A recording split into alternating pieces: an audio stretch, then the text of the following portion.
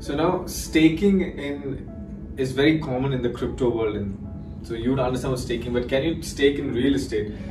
So now Forex is probably the biggest market, right, compared to crypto or real estate. It's a $6.6 trillion industry.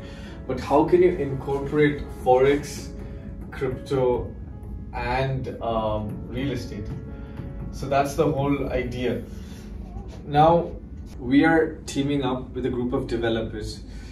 What's going to happen is, let's suppose there's a property, and you have to initially, of course, invest 100%, but it would be contracted via an SPA.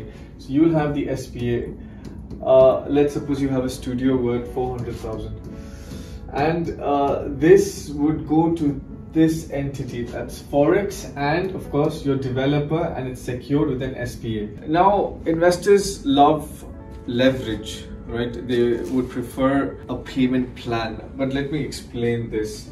Now let's suppose you invest 400,000. What's going to happen is the Forex group is going to use this fund, it's called staking. They're going to use this into the Forex market. How is it going to be advantageous to you? You will get paid 2% every month, and the checks will be provided in advance. Similarly, the developer value will be paid by this entity. So what happens in a span of 50 months, you have a property for free, because the entity has completed all the payments with the developer, and you on the other end are being paid 2% every month. 50 months, that's 100%. Plus your property is 100% owned. Yes, I know this sounds unreal, but unless we sit down, we discuss, you understand the whole structure, people are into crypto will clearly understand this model, because for them a typical real estate transaction does not make sense. In the crypto industry, people are dealing with 50-60%. Sorry, that's Forex. In crypto, it's way higher, 300-400%. People who invest in the real estate market are happy with 4 to 6%. The high achievers are looking at 10%.